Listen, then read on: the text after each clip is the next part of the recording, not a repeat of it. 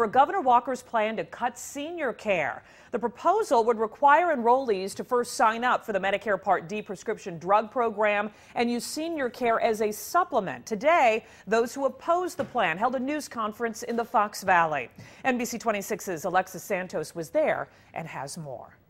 Governor Walker under fire in recent weeks following his proposed budget cuts.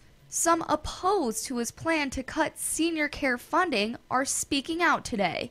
His cuts to senior care, coupled with his partisan refusal to bring federal Medicaid funds back to our state, makes for a bad deal for all of us. The senior care program offers seniors a more affordable option for getting their medicines. Those opposed to the funding cuts worry that some seniors may no longer be able to pay for their prescriptions. But the issue is complex. A spokesperson for Governor Walker released this statement, quote, "By having eligible individuals first enroll in Medicare Part D, state funds for senior care will be preserved for wraparound services for drugs that Medicare Part D may not cover."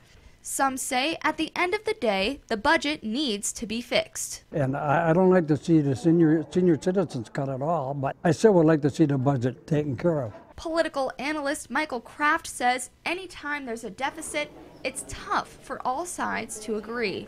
People will come to different conclusions about what decisions to make. Which programs deserve the highest priority and which can go away or manage with fewer funds. But many say no matter where you cut the budget, someone will feel the effects, whether positive or negative. In Appleton, Alexis Santos, NBC 26.